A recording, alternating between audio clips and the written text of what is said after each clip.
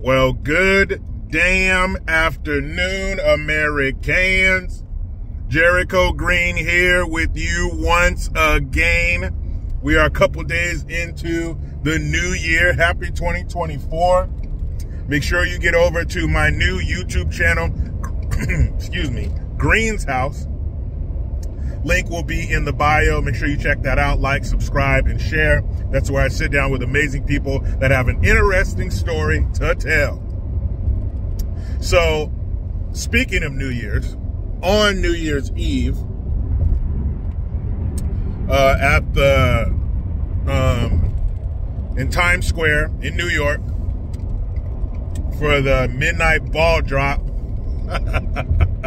And it's so funny that it's called a ball drop when you hear what this story's about. So you may or may not have seen it. Don't worry if you haven't and you want to.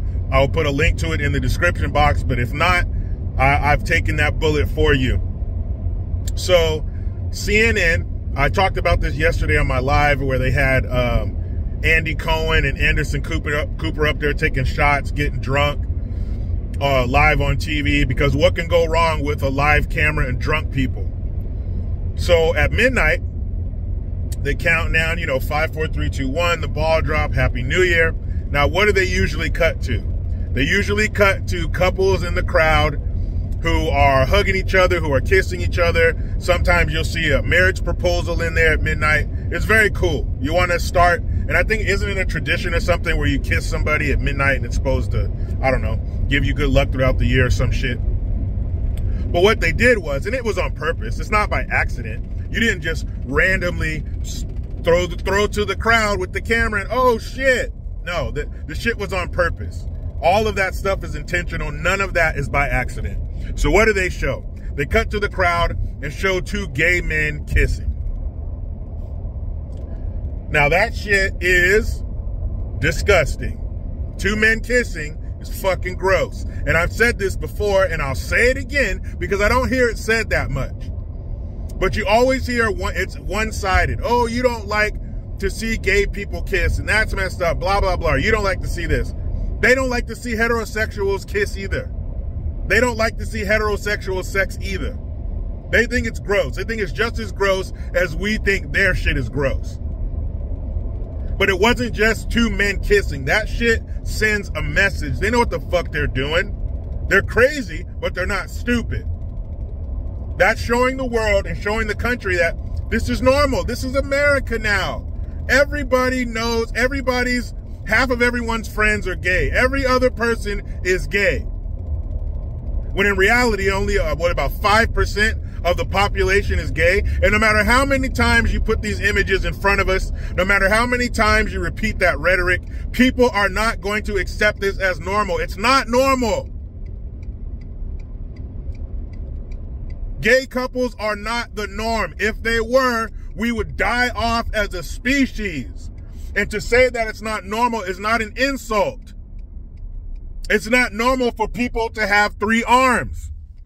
It's not an insult to anybody out there with 3 arms, but the shit ain't normal.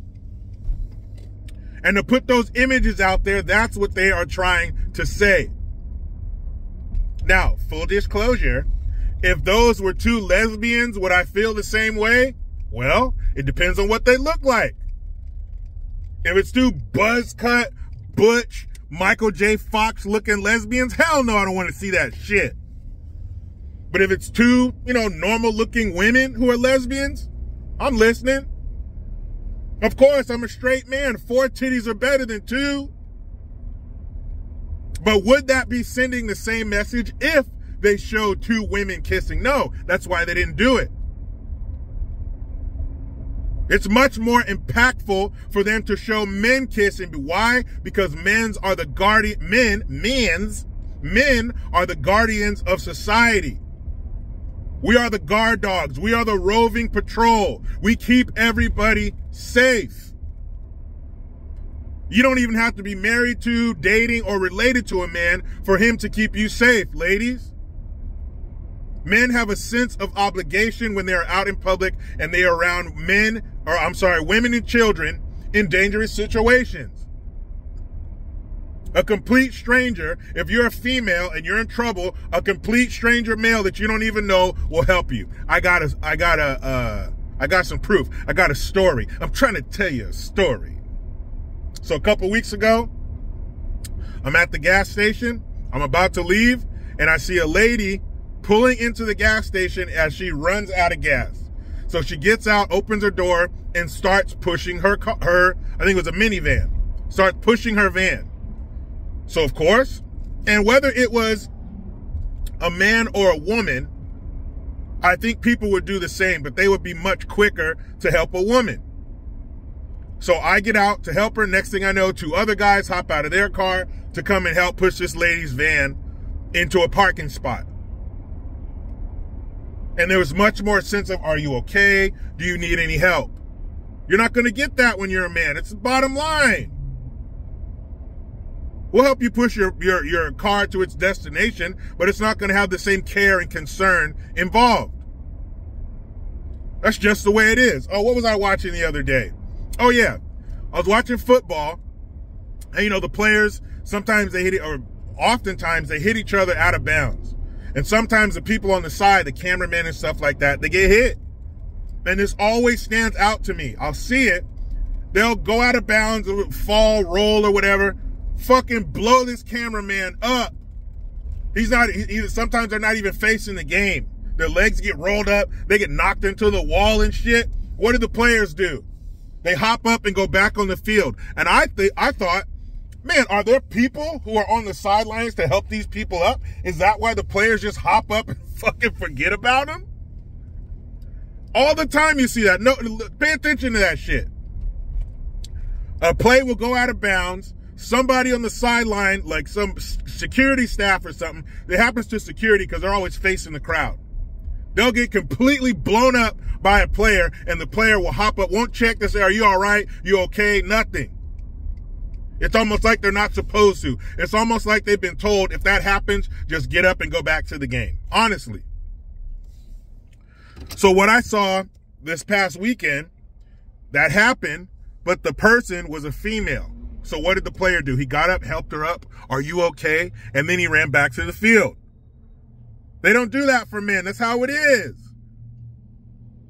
So it furthers their plan much more. It's far more impactful visually to see 2 men kissing.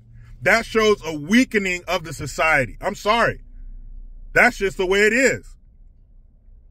Those images show a weakening of our society. It shows that we're not capable of defending ourselves. We're certainly not capable of defending ourselves against a major opponent, against a major foe, like a China.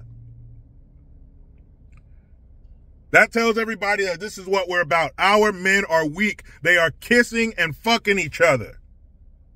Again, do what the hell you want in the privacy of your own home, but showing those images on TV to the world, that means something. That's part of their agenda. They're pushing something. That wasn't just an innocent kiss. It's just love. Shut the fuck up.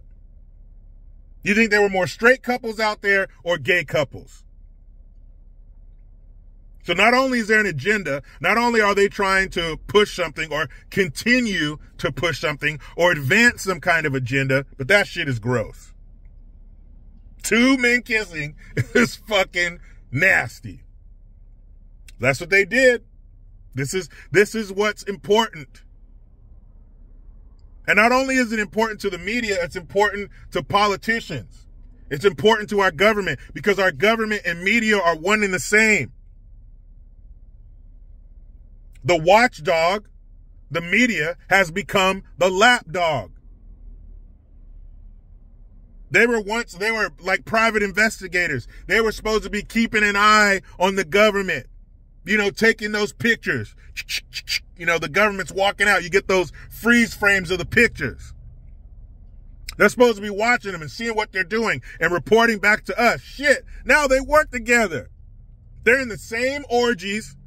They're wiping the same goat blood all over each other. And they're injecting the same stem cells from dead Chinese people. They're one and the same. So if one of them is pushing it, you know the other one. They're helping the other one. Like I said before, You don't have to watch it. I described it for you. But if you want to, the link will be in the description box. That shit was foul. But you know how it goes. I try to be done with the left, but they just won't let me. Please subscribe. Hit that notification bell because every time it rings, a piece of shit lefty cries. Utilize the Linktree link. Get your ass over to Green's House, my new YouTube channel, and hit the Teespring link to get some merch. I am Jericho Green. Man, I'm out.